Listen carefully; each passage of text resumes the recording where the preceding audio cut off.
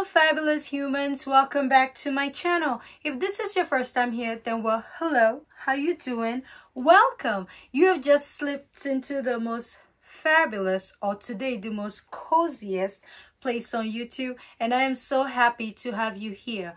Well, now that I have you here, I'm just gonna give you 5 seconds to go do what you do. Subscribe to the channel, become part of the glitter and glam squad so we can shine together, and don't forget to hit the notification bell so you will always be notified when I upload a new video. And don't forget to hit the thumbs up button so YouTube knows that little old me, I need to shine bright like a diamond in this YouTube streets. Okay, if you're a returning subscriber, thank you. Thank you so much for coming back. You chose to come back, and I truly appreciate it. Now, today's video is all about vanillas. We're in November, so vanilla rules. This is the time that you want to bring out your vanilla. And when I'm talking vanilla, listen, let's have a talk. When I'm talking vanilla, I am not talking about, you know, the everyday simple. Well, I think I do have an everyday simple vanilla. It is very simple, it's very easy, but I like it because I just get to top it off, and when I'm out and about, it's given daycare, it's given Target.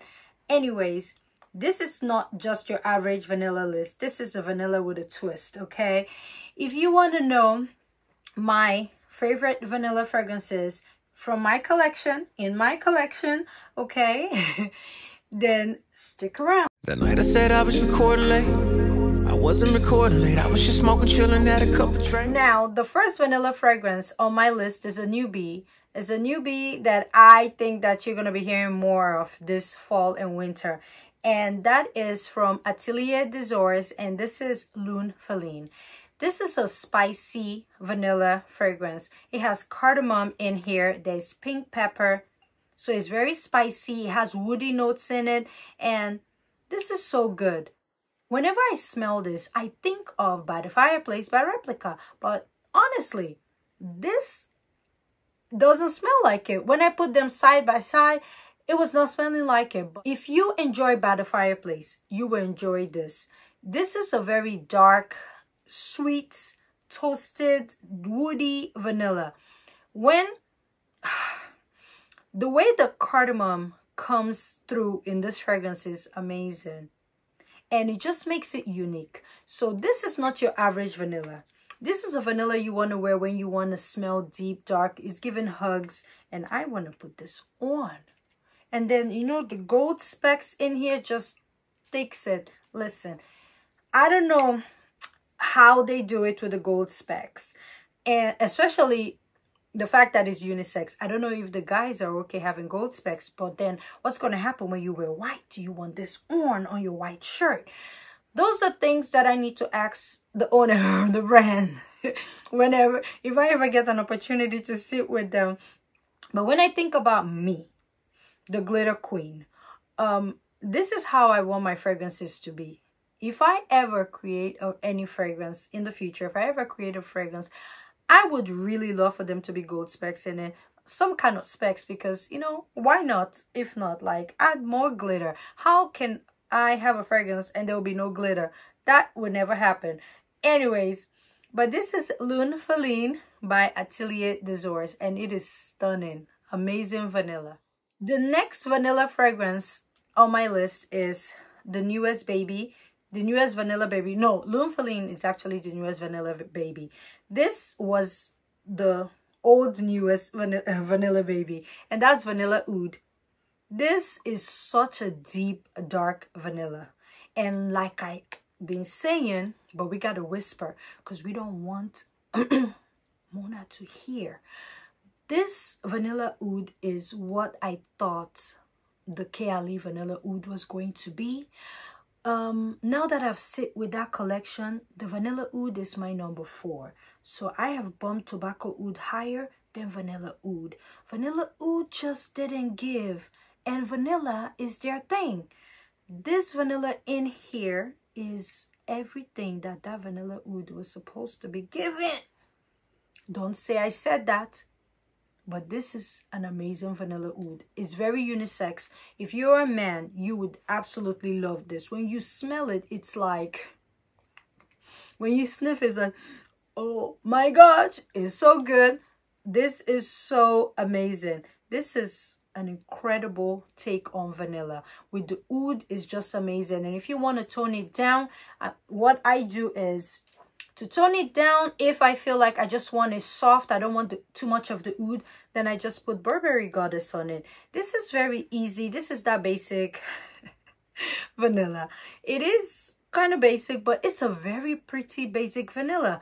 So I've been using this as a topper, and this is my dent so far, so you can tell I've been using it. So when I put this on, sometimes I just go over with this, and I think I end up just dousing myself with the oud, and it just works. So this has been my vanilla topper, so I'm just gonna go ahead and talk about it, and that is Burberry Goddess. It's been getting the job done.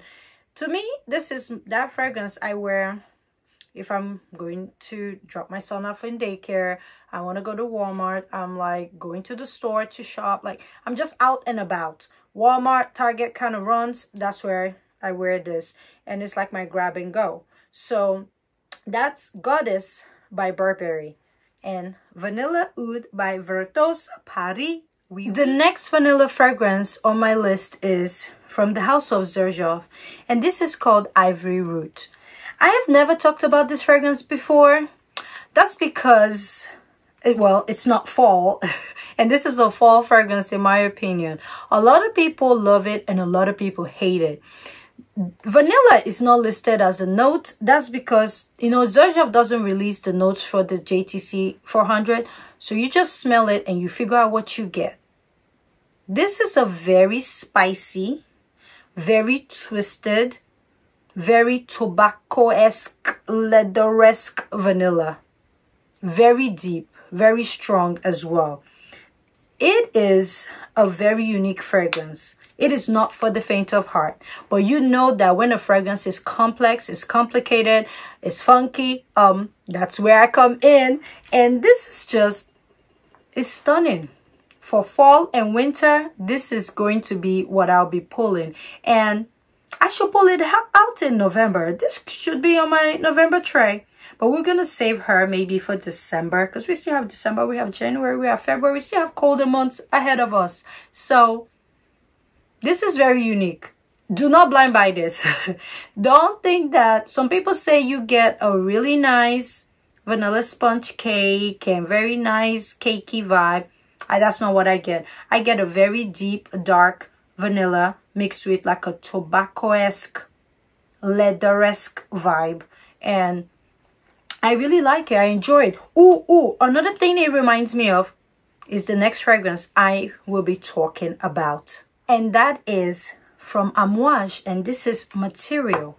Now, in here, for the longest, I've been smelling, I feel like I pick up on cinnamon, and there's no cinnamon in the notes listed. What you get is elemi, and you know I love me some elemi. There's incense in here, there's benzoin in here, there's gaiawood in, there's oud, and there's tonka. This is an incredible vanilla fragrance. And when I smell Ivory Root, sometimes it reminds me of it, but this is slightly sweeter. It's sweeter than this one. But yes, Material from the house of Amouage is a stunning vanilla that's not for the faint of heart. I don't think this is a blind buy safe fragrance because, like I said, you're getting incense in here, you're getting elemi, you're getting gaiawood, you're getting oud in here, there's patchouli in here, this, and then you get benzoin. Everything that I need for fall is in this fragrance. And this is incredible to me. So this vanilla is such an amazing vanilla that, see what I did to the bottle? I put my twist, I put some stones around it, just in a subtle way to give it my own vibe. That shows that I love a fragrance when I start stamping on it. I haven't gotten to my Xerjoff bottles yet because I don't know what to do with them just yet. But Ivory Root is a fragrance that I really love. It's very unique and I don't wear it all the time. There has to be a time and place for it. It's not a grab and go fragrance. So whenever I want to smell unique, I want to smell different, then I pull out Ivory Root. So not very crowd pleasing. A lot of people don't like Ivory Root, but for me over here, when it's deep, it's dark, it's twisted, it's for me. So Ivory Root, Material, amazing vanilla fragrances. The next vanilla fragrance on my list is from the house of YSL, and this is BABYCAT. This is a toasted, leathery vanilla. When I think of vanilla that is deep, dark, and twisted, that is me, this is what I think of. When you put this on, it envelopes you. It smells very deep, very dark. It smells like a perfume. Like, it smells like a top tier creation. Like, this was, it's one of those fragrances where it's like the perfumer sat down. Although when it's a designer house, they would give you a brief, but it felt like he took his time to create this fragrance. And I believe the nose behind this is Dominic Ropion, who is a genius. He understands me. His nose is like where it's at. He knows how to give you money fragrance. This is your money vanilla fragrance in the fall, and that is BABYCAT from the house of YSL. I don't know why this fragrance is not available to purchase in the States. I got mine through my brother-in-law when he was traveling. He got this from Qatar. So that's how I was able to get my hands on it, because you know everybody and your mama was talking about this last year, and I had to have it. And I am so happy to have BABYCAT in my collection because it is phenomenal. Amazing vanilla fragrance. The next vanilla fragrance on my list is an oldie but goodie. That is from the house of Nishane, and this is Annie. Now, Annie was the star last year for me. This year, I feel like I've added more vanilla to my list, that Annie has been taking the back seat, and I've been feeling horrible. Annie is a gingery vanilla. This is so good. But I would say this, when I first sprayed Annie, like if you smell Annie on the paper for the first time, you'd be like, what's this? It kind of like how, you know, you smell Guidance, you're like, what's this? But when you give Annie time, you take Annie home, you put Annie on your skin, and you're moving about, round and about in the world, people are gonna stop you like, wait, what is that? I got so many compliments last year with Annie that even this year, beginning of the year, January, February, Annie was killing it. So, such an amazing fragrance. Is one of those fragrances that a lot of people now own. So then it feels like, you know, because a lot of people own it, you want to be unique. But I still love Annie. And she is an amazing vanilla green fragrance. The next top vanilla fragrance in my collection is from Kayali, and these are two fragrances I'll be talking about. The first one is Sugar Patchouli Vanilla Royale Sugar Patchouli 64. Now, the award for the longest names in fragrances goes to Mona, because some of the fragrances is quite long, and I'm like the gelato one, I have to like remember how to say it. But this is Vanilla Royale Sugar Patchouli 64. When this fragrance came out, it was like talked about everywhere, and I wanted to get my hands on it. I blind bought it, and when it came, it was phenomenal. This fragrance gives you straight up niche quality. It lasts. It projects, like it does what it's supposed to do. This is one fragrance that I would have loved in 100 ml, but she did not make it in 100 ml, and it is stunning. I think that Mona did her thing with this fragrance. It's such an amazing fragrance. It is so beautiful, and it knocked out my baby Kayali Vanilla 28, and this is like, I think this is my second Vanilla 28 bottle. But see what I did to Vanilla 28? She's all looking cute now because we got her blinged out. But Vanilla 28 is that girl. She is she's sweet, but she's also deep, and she's dark in a way, and that's why I like her. Like, I tried the vanilla what's it called, by 7 Virtues. I did not like that. It was too sweet. The pear, I think there's a pear note in it. It was just too childish-esque.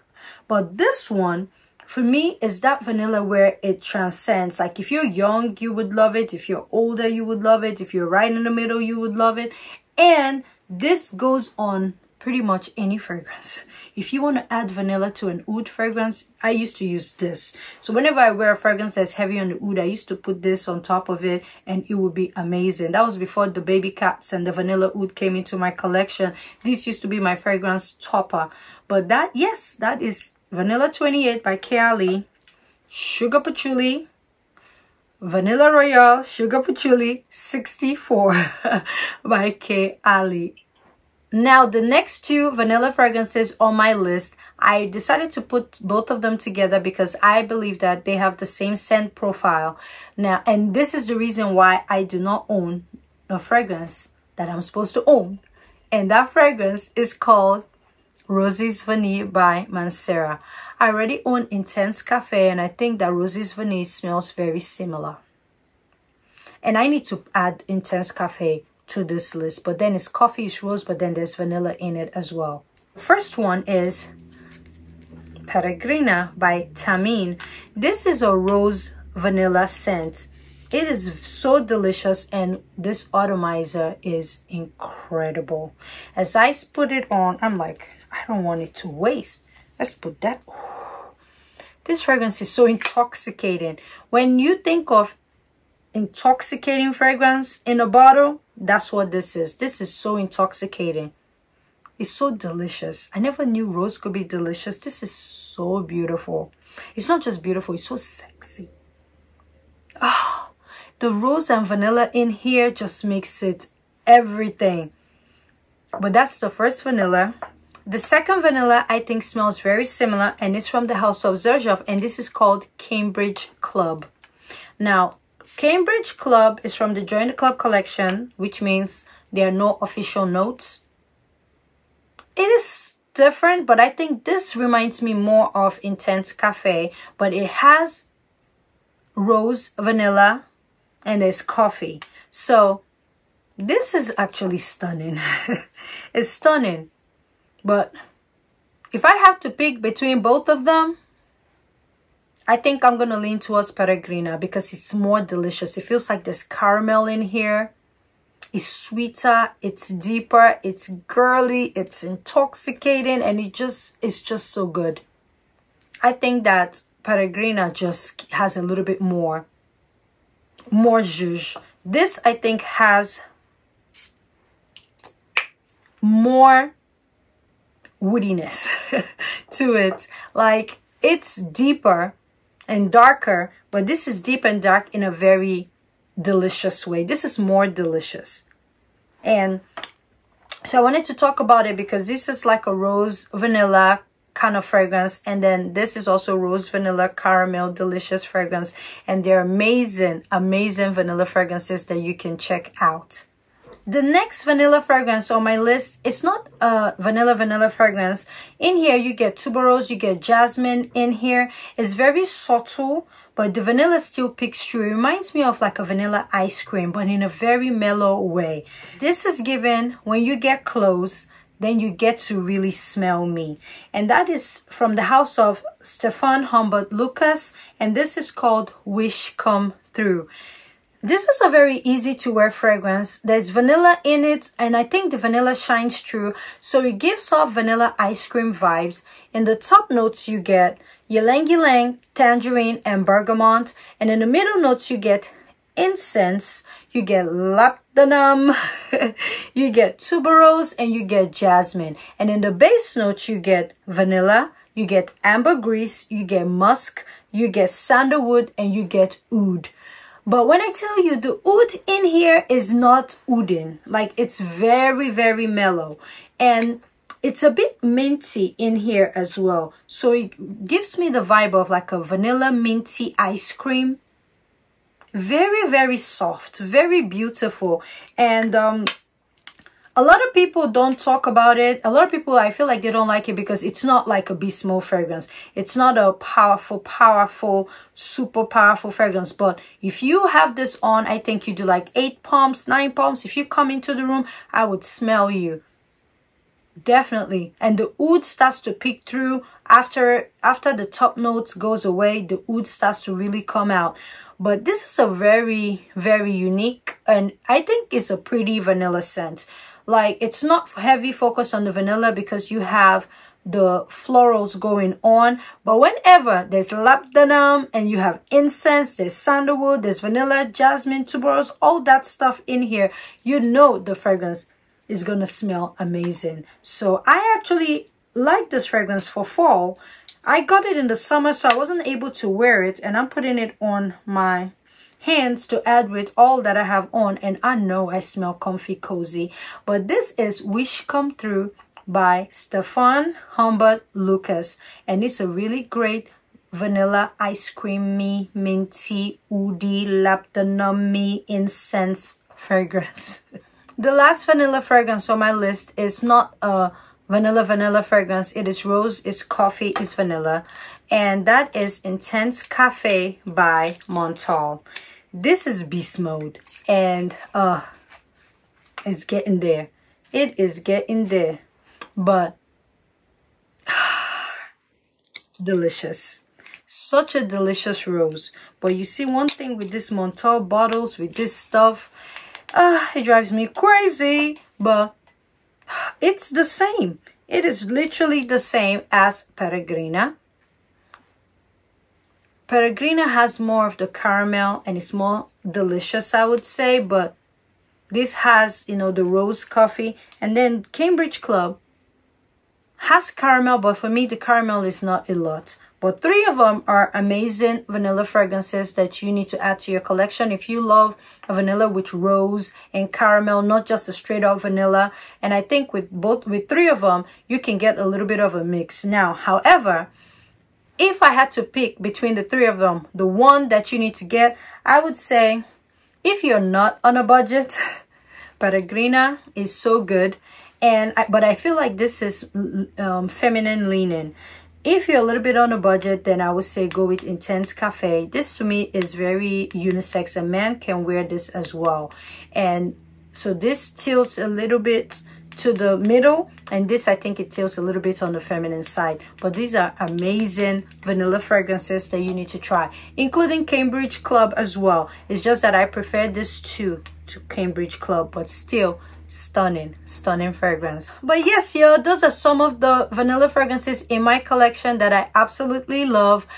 I need to get my hands on Vanilletta by BDK and the new Parfums de Mali. I do not own that one yet, and I would love to add that to my collection as well. What are some of the vanilla fragrances that you own in your collection or that you have on your wish list that you would love to add? Let me know in the comments below. But like I always say, in all things, add glitter. Whenever you're in doubt, add more glitter. And when all else fails, your back's against the ropes, your back's against the wall, what you need? A vanilla fragrance. An amazing vanilla fragrance to add to your list to smell incredible. And right now, you know, we're in the mood for Lune Feline. So Lune Feline is that amazing vanilla fragrance that you need to add to your collection if you want to smell unique and incredible. If you love cardamom and you love a potent juice, and add more glitter.